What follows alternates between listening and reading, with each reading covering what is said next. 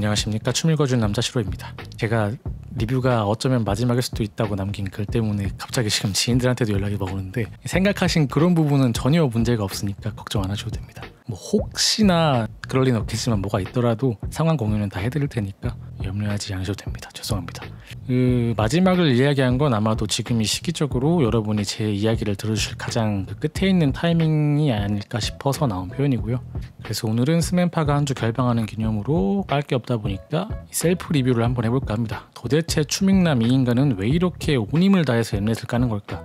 뭐 사실 이유는 엠넷이 그가 쭉 성실하게 증명을 해왔기 때문에 영상들 다 정리가 되어 있지만 그 연속되는 엠넷 까기의 궁극적인 목적을 예를 통해서 설명을 드릴게요. 스맨파 리뷰를 통해서 제 채널을 알게 되신 분들의 대부분은 이제 제가 눈치 안 보고 그렇게 잘못된 걸 적나라하게 까발리는 부분을 많이 좋아해 주시지만 이와 동시에 일각에서는 제가 너무 댄서 편에 서서 반미디어의 목소리를 내는 게 아닌가 하고 느끼신 분들도 있을 거예요. 그래서 프로그램이 이상한 거는 알겠는데 너무 그렇게 열 내지 말고 그냥 예능으로 보면 되는 거 아니냐 하는 입장이신 거죠. 이런 입장에서는 조회수를 위해서 필요 이상으로 화내는 것처럼 느껴질 수 있을 거예요. 근데 다들 아시겠지만 돈을 그렇게 꾸준히 안정적으로 벌려면은 그냥 팬덤에 붙어서 듣기 좋은 소리를 해드리는 게 가장 효과적인 방법이지 언제 역풍을 맞을지도 모르는 그런 비판 영상을 가지고 수익원을 잡는 건 바보 같은 짓입니다. 조회수도 결과론적으로 지금 잘 나왔다고 얘기할 수 있는 거지 이게 성공이 보증이 된 거면은 진작 다들 이렇게 하고 계셨겠죠.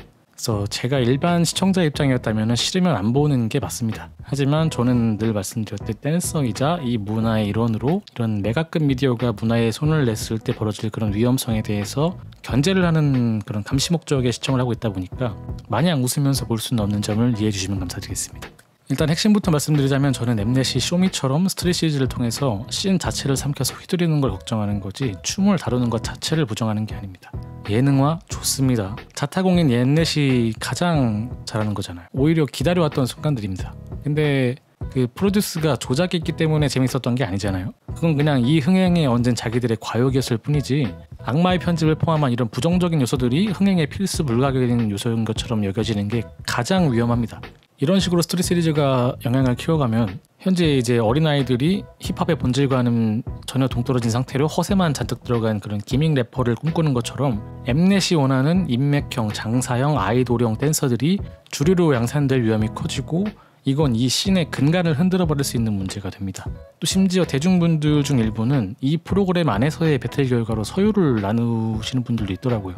이게 직접적으로 말하자면은 그런 인기도 없는 스트릿 배틀에서 백날 우승하면 뭐해? 스맨파에서 코레오한테 배틀 발리던데 스트릿 별거 없잖아 라는 결론을 엠넷이 심고 있는 겁니다.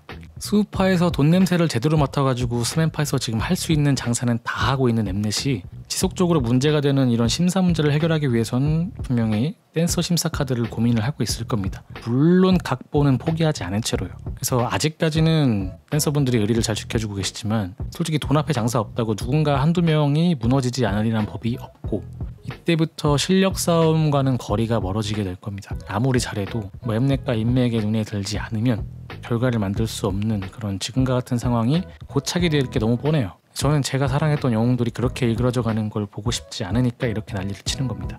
뭐 그래요. 사실 스트릿이 그 자체로 잘 될 수 있었다면은 애진작 이런 프로그램도 필요 없이 대회장부터 관객으로 붐비고 댄서들도 넉넉하게 생활했겠죠. 제가 댄서 출신으로 현재는 다른 일을 하고 있지만 늘 아쉬웠던 게 스트릿이 컨텐츠는 너무 좋은데 반해서 마케팅을 너무 못하는 게 좀 흠이었습니다. 그래서 비유를 하자면은 너무 좋아서 나만 알고 싶은 맛집이었는데 한 20년간 자꾸 나만 알고 있으니까 이젠 제발 좀 남들도 알아서 사장님이 부자가 되었으면 하는 그런 집이 있잖아요. 그래서 이 유명해질 기회가 온 것 자체는 너무 반가운데 그 조건들이 진짜 참으려고 해도 너무 역겨우니까 말을 안 할 수가 없는 거예요. 제발 이 최소한의 공정성을 지켜주고 이런 억지 드라마나 조작, 악편 그리고 참가자에 대한 스트레스 유발 이런 거 안 해도 굳이 충분히 재밌게 볼 수 있는 시청자가 많다는 거를 왜 모르는지 모르겠어요. 그렇게만 해주면 엠넷 찬양 영상으로 제가 도배를 할 수도 있으니까 제발 좀 정신을 차렸으면 좋겠습니다. 엠넷이 올리는 게시글마다 시청자분들이 항상 도배하는 게 알았으니까 미공개 영상이나 좀 제발 풀으라는 얘기를 하세요.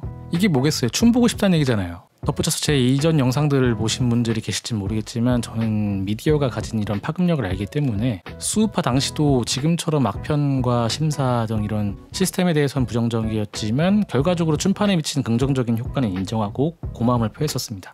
또 지금도 마찬가지로 이런 빵빵한 지원을 통해서 최초로 댄서들만의 무대로 이런 M카운트다운 같은 방송에 선다든지 그런 호화로운 댄스 영상 촬영이나 각종 공연 같은 걸로 이제 댄서들을 보여줄 기회를 늘리는 것에는 뭐 더할 나위 없이 감사를 표합니다만 이런 베네핏들이 모든 행동을 정당화시켜줄 수는 없잖아요.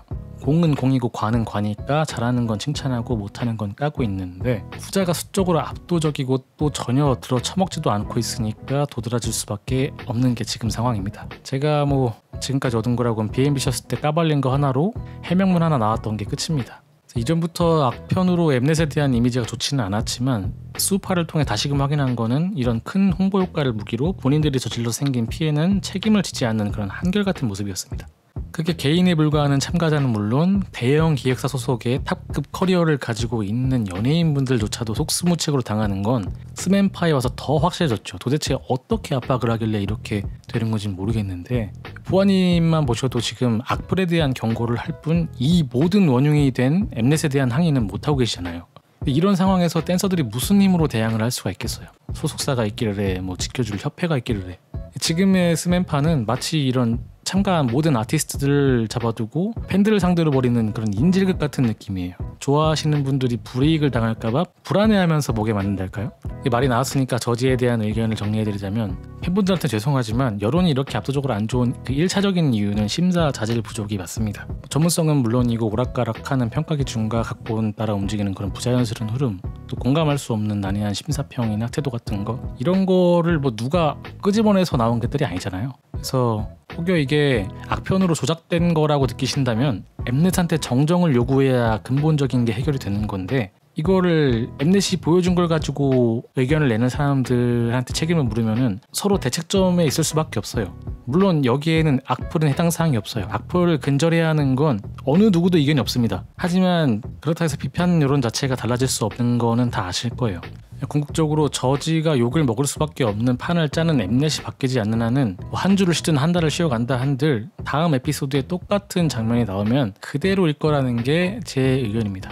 일단 각본이 정해진 심사는 아이돌을 떠나서 그 어떤 전문 댄서가 와도 답이 없습니다. 그저 할 수 있는 거라고는 억지 결과에다가 전문성을 보탠 그런 위로의 심사평을 내놓는 정도가 최선인 거지. 근데 아무리 방송이어도 이런 근본적인 걸 건드리면서까지 동료 및 선후배들에게 박탈감을 주는 걸 본인들 손으로 하고 싶은 분들은 없을 겁니다. 그게 연예인 심사로만 채워질 수밖에 없는 이유예요. 제가 이전에 리뷰에서도 저지에 대한 부정적인 의견들에 대해서 이거는 뭐 아이돌인 게 문제가 아니라 몸통인 엠넷이 그대로면 심사를 교체한다고 한들 달라질 게 없다고 말씀드린 이유도 이런 겁니다.